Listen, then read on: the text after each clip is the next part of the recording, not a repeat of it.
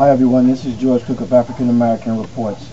And in today's Black History Moment, I'd like to mention Benjamin Oliver Davis Sr. He is the father of Benjamin Oliver Davis Jr., who later on became the commander of the world-renowned and famous Tuskegee Airmen. Benjamin Oliver Davis Sr. was the first African American general in the United States Army.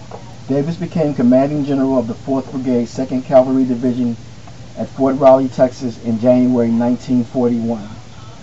He later would win the Distinguished Service Medal and the Bronze Star. Please check online to find out more about Oliver Benjamin Davis